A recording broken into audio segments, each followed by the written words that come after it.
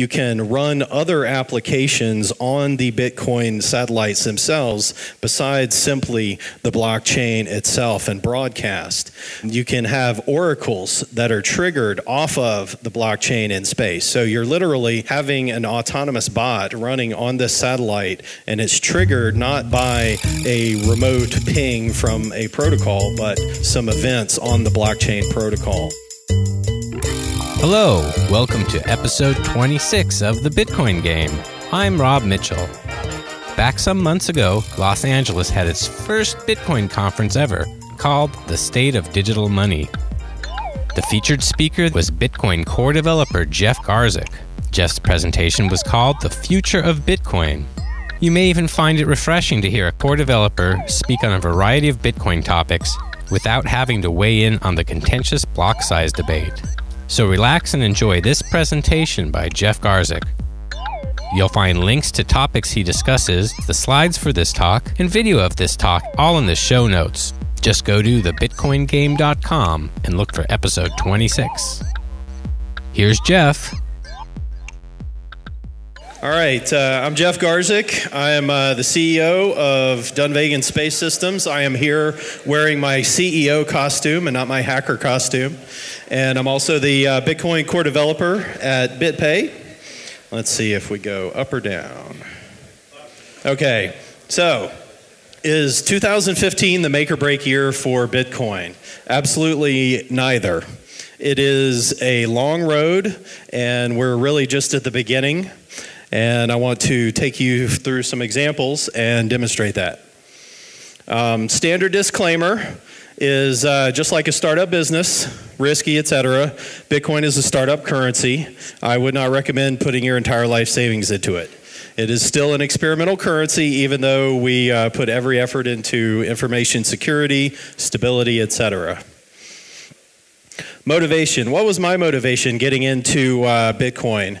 Well, it was honestly rooted in science fiction. In science fiction, you don't have planet bucks, you don't have US dollars or yen, etc. You just have a credits. There's no nation-state boundaries. It's just a global money that they describe in science fiction. And so everyone's equal before that currency. It's just universal. The second motivation was similar to why I got into Linux, which was what I did before Bitcoin. I was, if anyone in the audience has an Android phone, you're running my code. I used to do, hey, there you go, all right. I used to work on the Linux kernel, and I was communicating directly with Linus Torvalds, et cetera, during that time. And the reason that I got involved in Linux was to really open the developing world to software. In the late 90s, you had Windows license fees and all sorts of barriers to actually educating young, underprivileged students, and Linux and open source had a distinct advantage in cracking that open. And similarly with Bitcoin, one of my key motivations for getting into Bitcoin is not necessarily the Western world, but the unbanked, the people that don't have access to bank accounts that I do, that don't have access to the credit cards that I do. And it's quite clear that Bitcoin and Bitcoin-like technology can enable that. All you need is a feature phone. You don't even need an internet connection, and you can transact Bitcoin. So that's really transformational for billions upon billions on this planet today. And so my point of discovery, I got involved in Bitcoin in July of 2010. I call it the Great Slashdotting, where it was one of the first times that Slash.org covered the Bitcoin ecosystem, the software, et cetera. And I approached it as a Bitcoin skeptic. I looked at the initial description. I said, this is completely impossible. How can I have a computer file on my computer that's worth $20 and I copy it to my father's computer, and how did I not just counterfeit some money? How did I not just double spend? And obviously Bitcoin solved that problem, and being open source, you can actually look under the hood and see how it solved that problem and prove to yourself that it is indeed secure. So before we tackle Bitcoin in the future, I want to tackle Bitcoin today. There will be some technobabble, but we'll get through it. First, Sort of the first 4 years or so of Bitcoin, I would describe as sort of amateur hour. It's a programmer getting into something which is really a financial institution. You can be your own financial institution with all the great and wonderful things that come with it, and also the mistakes that come along with do-it-yourself approaches.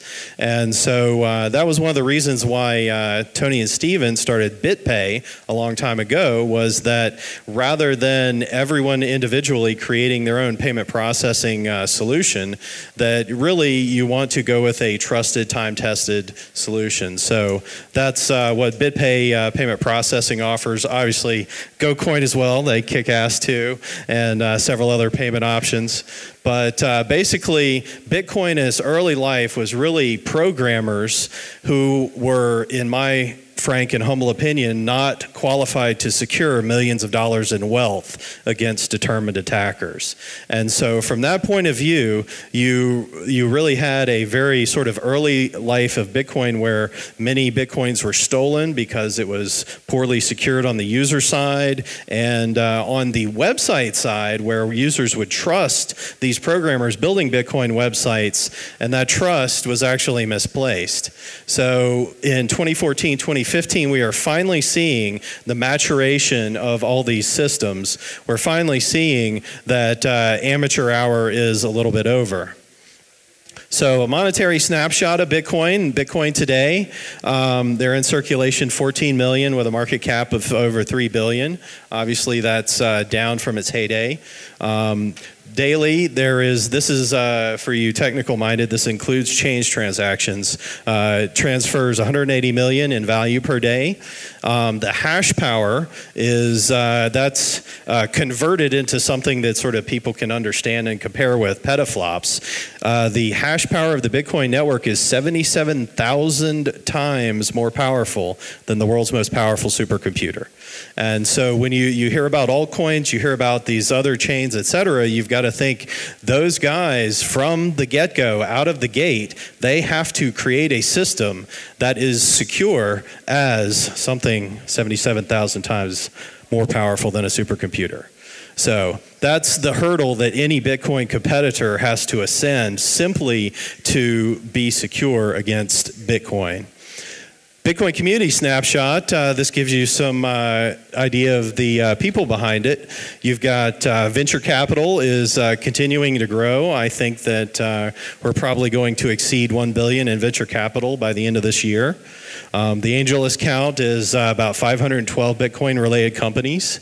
The wallet count, and those for you metrics laden people, those are total wallets and not active wallets. 2 million in Coinbase, 3 million in blockchain. Reddit subscribers, the developer repositories is an interesting metric to track. That's really the developer engagement in Bitcoin, and that's something that's a hockey stick graph that just keeps going straight up. P2P network nodes on the other side of the graph, that is something that is trending downward, which is not a good direction, but probably a bit inevitable as the network scales up. So a new version of Bitcoin was released a few months ago, towards the beginning of the year. What are some of the new things in there?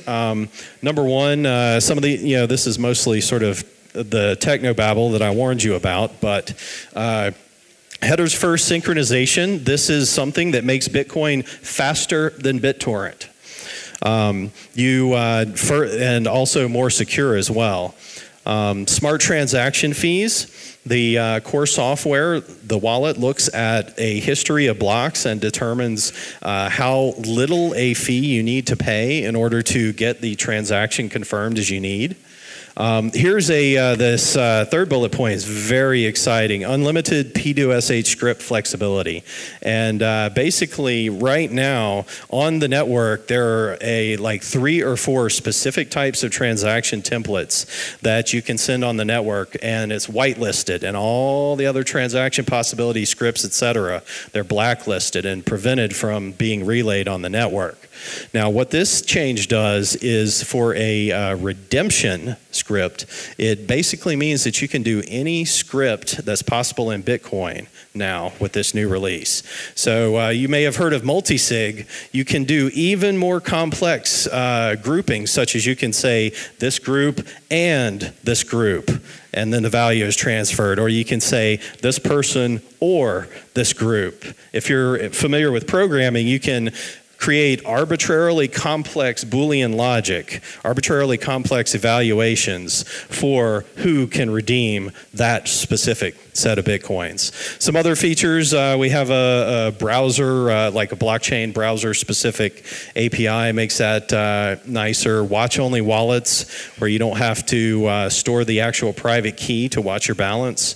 And something that the Blockstream folks are helping out with is a consensus library, so that you don't have to reinvent Bitcoin every single time you want an alternate implementation.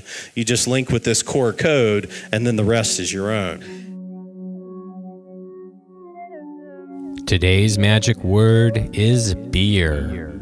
B-E-E-R.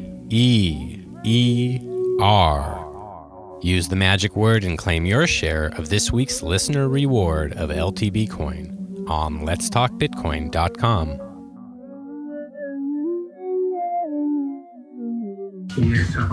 Follow me on Twitter at the BTC Game, because I'll be asking some questions related to this episode.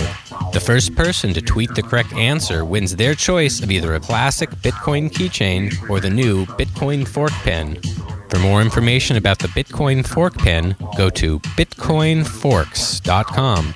For more information about the classic Bitcoin keychain, go to bkeychain.com. So what's coming tomorrow? Got to take a drink first. It's beer o'clock.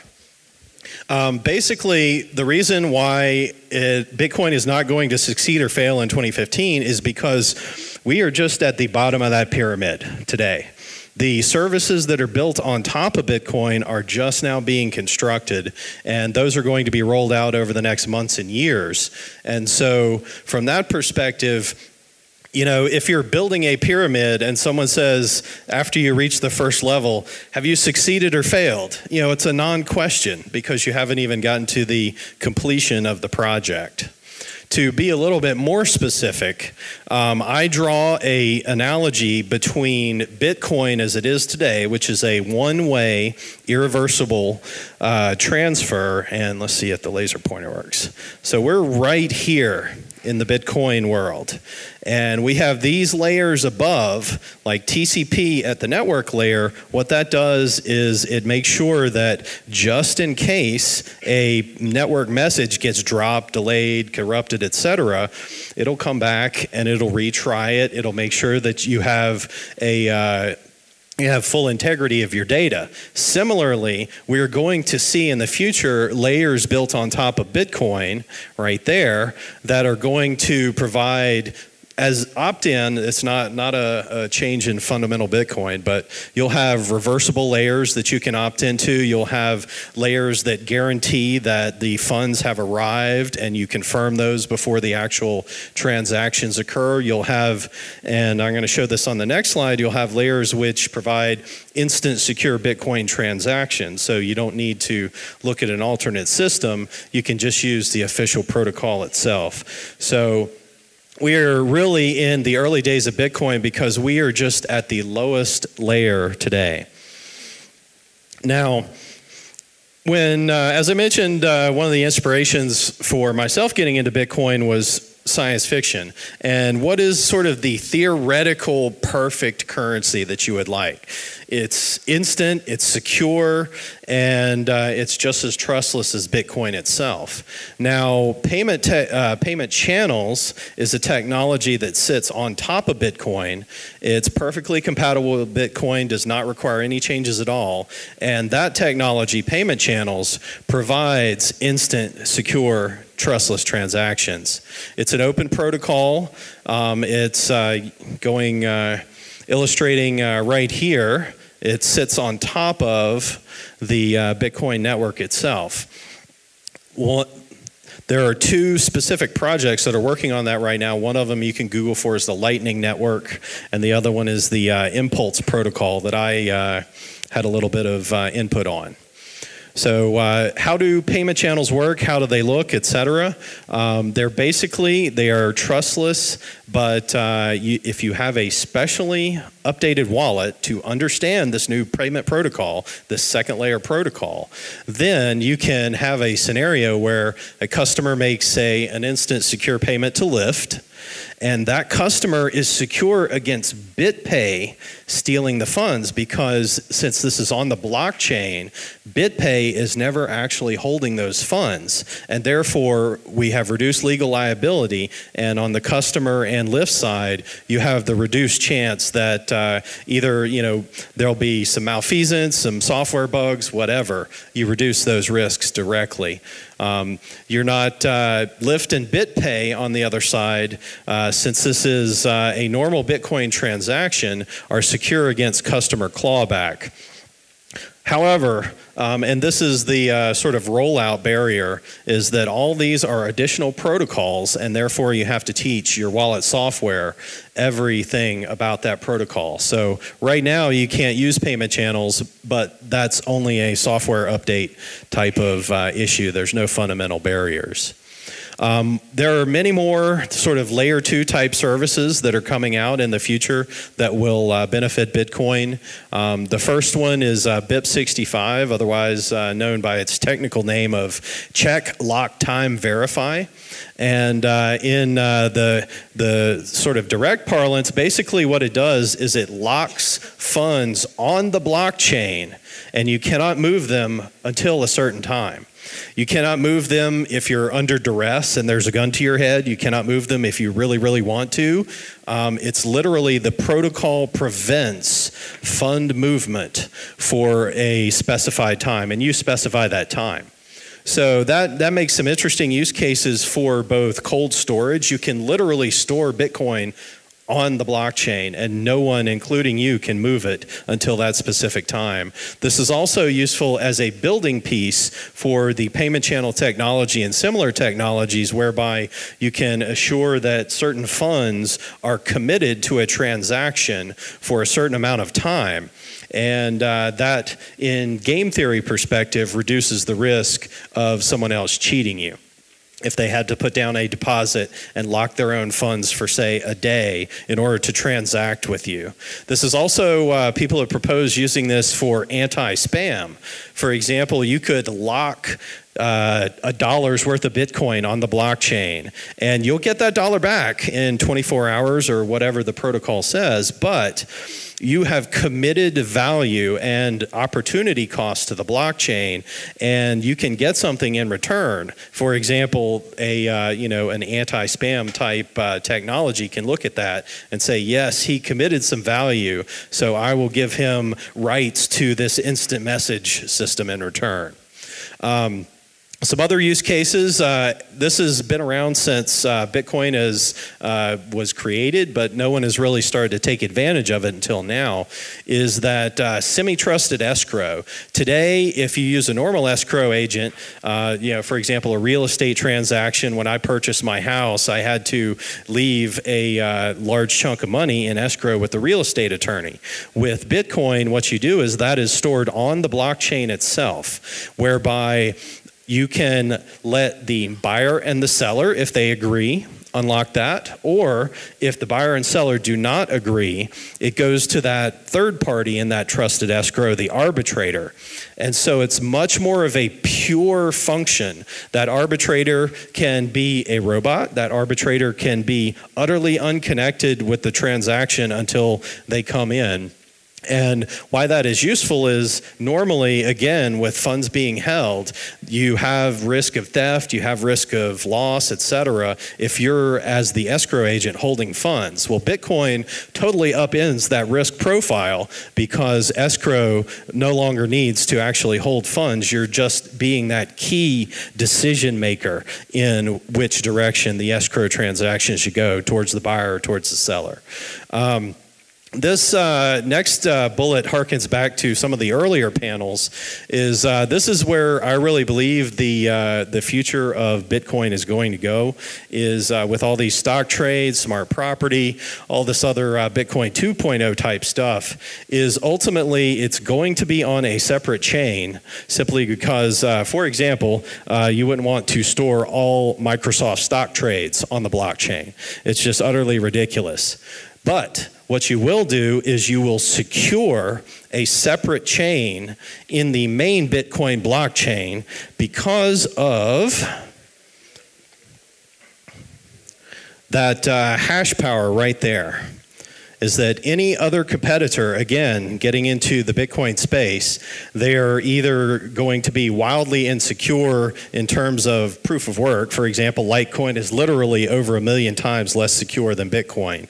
Or you're going to a separate system like proof of stake, where you basically sort of put the central bankers in place at the very beginning of the chain's lifetime, and it's essentially a pre-mine from there. So that's sort of the major problem with Next. So we'll have side chains and more. It's not specifically side chains. Side chains will be part of the entire picture. There'll be merge mine chains. There'll be BitPay is working on something called ChainDB, which is a totally separate technology from side chains, but it does something very similar. And ultimately, the key is all these chains are borrowing Bitcoin security, because there is literally, no other secure chain on the planet comparatively. So you'll see non-currency chains, you'll see other financial chains, etc. And lastly, you'll see the ledger being used for assets other than tokens. Because really, Bitcoin is sort of an MVP. It's the minimum viable product. It's the smallest system that Satoshi could create that he could prove would work, he could prove would grow, but that was always just the initial step, the first step. Now, for example, Satoshi had built in a decentralized market and had designs for decentralized markets, and that was always incomplete, but there were many, many more ideas along those lines, and Bitcoin, the token, was the first step that you had to create in order to create some of these other systems. So, moving towards the science fiction realm and a little bit farther out. This is another project that I am personally working on. Dunvegan Space Systems, dunveganspace.com, is a network of 24 satellites, and they are all over the globe, and they can reach any part on Earth. You can broadcast the blockchain to anywhere, whether you're off-grid, you're behind a great firewall, or you're being DDoS'd, something like that. But that's just sort of the first initial step that we've been talking about in public.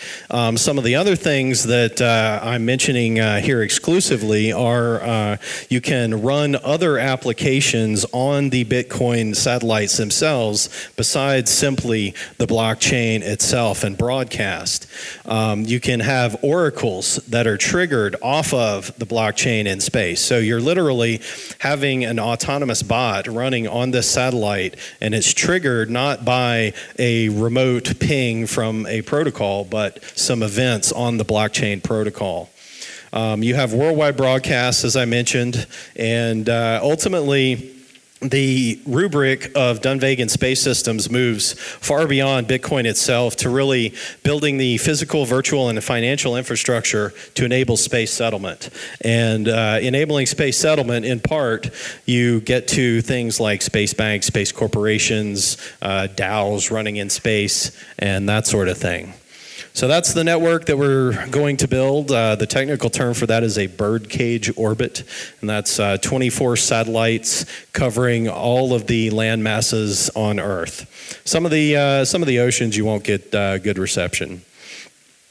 So, other sort of not so near-term type things, supply chains. Once you have much more of the supply chain infrastructure and logistical infrastructure on blockchain technology, then you can posit some real-time supply chain optimizations, such that, to the point where you might have an ocean-going ship that's headed for the port of Los Angeles, and then it gets a bid, and all of a sudden monetarily it has to work economically, but it changes course and goes to the port of Savannah or something like that.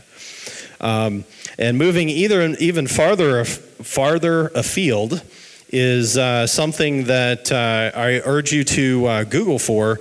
Mike Hearn Turing Festival 2013 on YouTube. It's a fascinating 30-minute video. And it covers a concept that Mike Hearn calls TradeNet. And it's really, Mike is just summarizing a common concept that most of us have had since the beginning of Bitcoin, is really you're going to have a lot of decentralized markets, and not just a human participating in these markets. You'll have machines participating in these markets. And to make this sort of vague description a little bit more concrete, imagine that you're in a park and you're having a good time with your significant others and friends, etc. And you're kind of thirsty and you'd like a beer. I'd like a beer. So you pull out your smartphone and you order a beer. And the payment technology, blockchain-based obviously, goes to this decentralized market, and your bid for a beer goes into another market, and eventually it signals a drone, and it says, hey, this guy in the middle of this park wants a beer. So your drone flies over, it airdrops your beer right into your hand, and you're very happy. Now, your friends, they're jealous. They didn't get a beer. They didn't get an airdropped beer. So they pull out their smartphones and they order beers as well. Now, what's happening behind the scenes, again, this is all going into a bigger marketplace. Now, either a machine or a human notices, hey, there is a whole lot of beer drinkers in this park all of a sudden. This is a market opportunity. So instead of sending a drone to deliver 40 beers, some enterprising robot or person sends a drone to drop a vending machine full of beer. And thereby, you have a great profit-making opportunity. Your consumers are satisfied. And in the back end, what you've seen is a decentralized market in action, is that all of this is really behind the scenes, and that's what the future of ultimately Bitcoin itself is. You're not going to, in 10 years' time, ask someone for their Bitcoin address and then send money to their Bitcoin address. That's, quite frankly, a horrible user experience today, and that needs to be edited out of the system permanently. So that's what we mean when Bitcoin is going to be payment rails, and the payment backend is that in the backend, it's all using Bitcoin and blockchain technology to power all this, but your user experience is basically very simplified, very streamlined. It's just going to ask you, do you want to pay $5 for a beer? So that's sort of a quick vision of what's coming down the pipe, both short and long term, and I'd be happy to take any questions.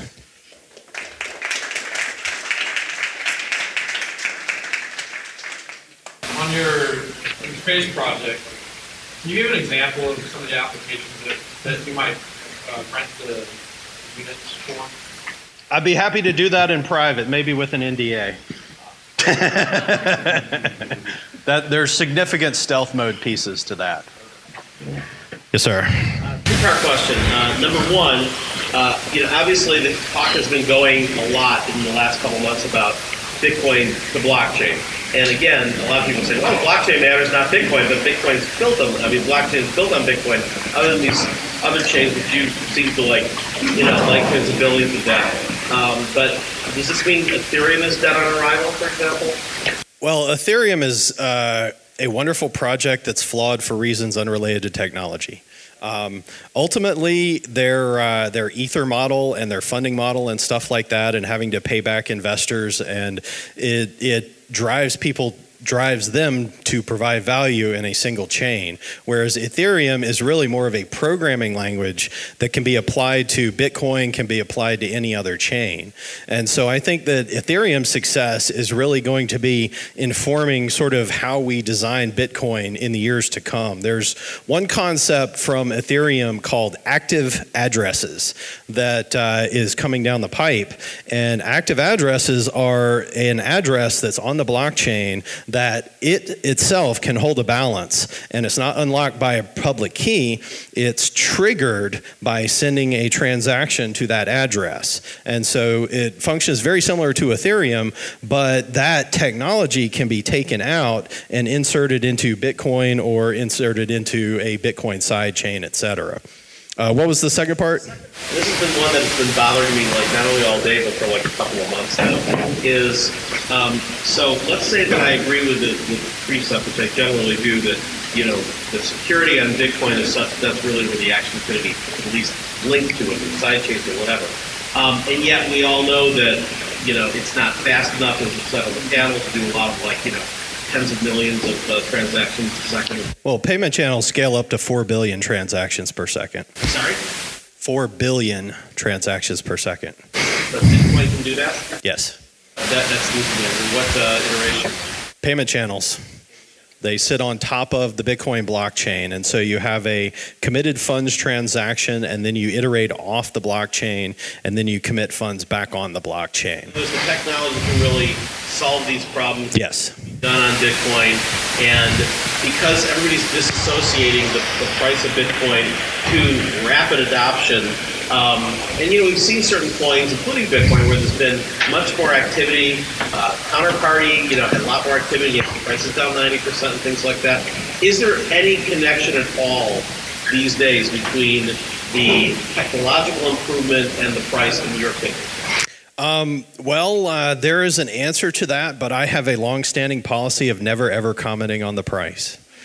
I don't speculate on the price. I don't calculate on the price. I just try to focus on the technology. Yes, sir. Okay, so the sidechain on Bitcoin 2.0, when will it be available for smart contracts and smart asset returns and real profit assets? Well, I disagree with them, the panel earlier. So. And does it work? As I understand it, the sidechains definitely is working in shop. And so it's not, it 100% exists, it 100% works, it's not yet released.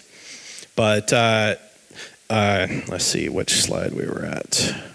So yeah, it's really going to be side chains and more. You're going to have, for example, you have Namecoin. I don't see Namecoin going away, and in fact, I see people developing Namecoin.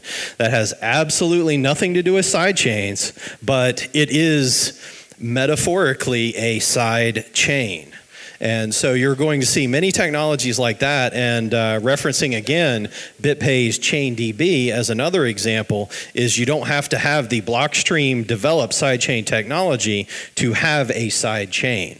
And so what you're going to see is you'll see stock trades on a chain, you'll see ownership of stocks, cars, et cetera, but you don't have to wait for that specific technology. Did that answer your question? Somewhat. I'm still trying to clear. I understand. Okay. Channels using sidechains then? No. But I definitely encourage people to check out, especially the Lightning Network. It's I got to take a little bit of an ego hit because I worked on Impulse Protocol, but I now think that Lightning is a little bit superior to that. So I encourage everyone to check out the Lightning Network. And Rusty Russell has an excellent summary on his blog about how the Lightning Network works. So rusty.ozlabs.org, I think, is the site address. All the way in the back. So there's a lot of processing power that's going into run the system. Has anyone, other than I'm thinking like a Prime Coin or something like that, is anyone trying to use that processing power for something else? There's always the desire to do that, but the proof of work actually has value because it has no other value. It's sort of circular in its logic, but if it could be gamed, then that would reduce its value as a neutral proof of work. And so, from a, ethical whatever perspective, I would certainly love a more efficient system, but I compare the current system to anything that maintains a normal fiat currency, which is data centers, people with guns, lots more people doing accounting, etc. And so you have to conglomerate all of that US dollar or yen management and compare that to what we have with Bitcoin, and I think you'll see that it's very, very efficient and cheap compared to those other options. Even if you scale down US dollar volume or yen volume to Bitcoin levels, you'll still see that there's a lot of overhead in a fiat currency. Next. Thank you for putting in the unrestricted script and stuff. In your experience, when you have a change like that goes out to the miners, how long does it take for a change like that to be accepted by the miner? That is an excellent question. And basically, many of the miners are running a custom piece of custom Bitcoin defork.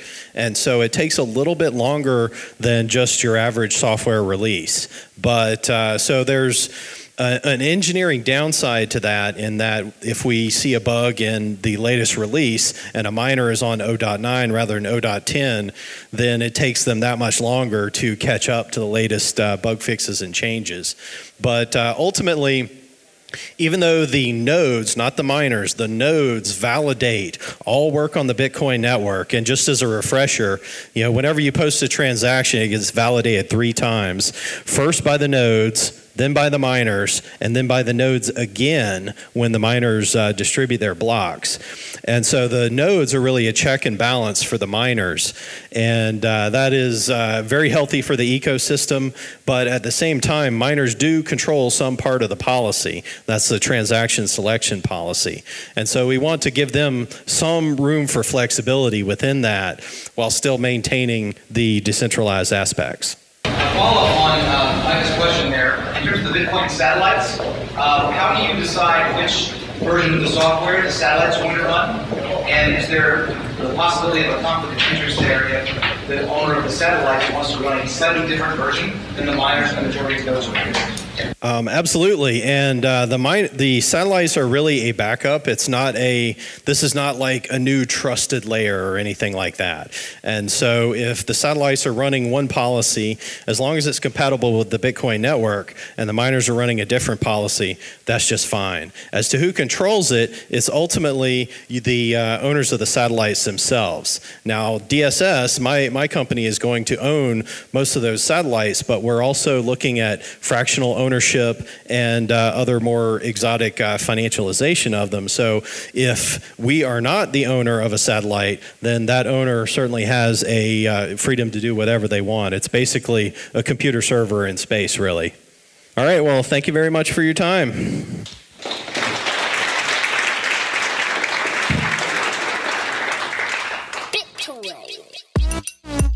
Thanks so much for listening to episode 26 of the Bitcoin Game. I hope you enjoyed hearing Jeff talk about his vision for the future of Bitcoin. Jeff seemed like a super nice guy at the event, and I was really excited to get to meet him and hear him speak. Sorry the questions at the end were sometimes inaudible, but I think Jeff's answers filled in most of the blanks. Don't forget you'll find relevant links and more in this episode's show notes. Just go to thebitcoingame.com and look for episode 26. See you next time.